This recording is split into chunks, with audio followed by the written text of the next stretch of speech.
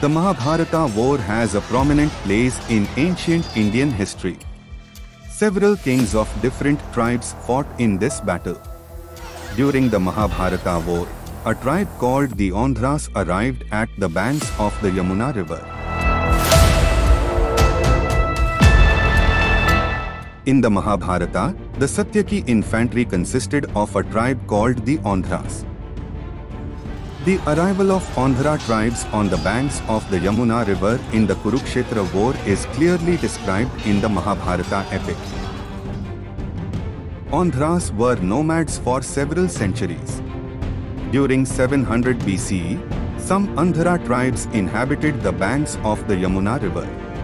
Some tribes migrated, and others did not want to do so and remained in their older settlements.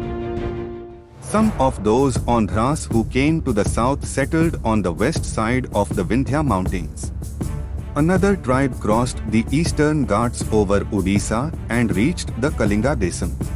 The people in this tribe are Kalingas.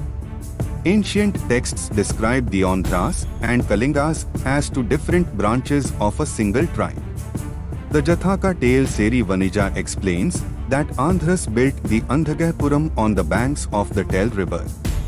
The Tel river is a sub-river of Mahanadi in Odisha. This confirms that one of the Andhra tribes migrated this way. The earliest description of the people belonging to the present Andhra region, though, comes from the Buddhist sculptures at Amaravati in Andhra Pradesh.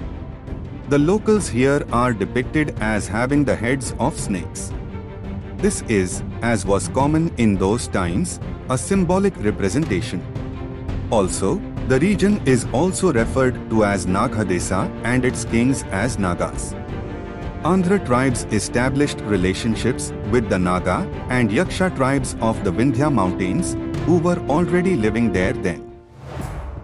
According to Athreya Brahman of Rigveda, Andhras left northern India from the banks of the Yamuna river and emigrated to the southern region of the Vindhya mountains. The entire region of Andhra contains a profusion of curious historical artifacts, rock art, and Stone Age tools that describe the growth patterns in the region.